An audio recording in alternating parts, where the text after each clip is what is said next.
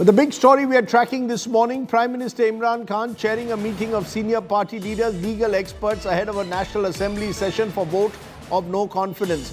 Imran is not in the Pakistan Assembly, which was called after the Supreme Court said that the dissolution of the Assembly was unconstitutional. Imran Khan continues to assert that he is a victim of a foreign conspiracy.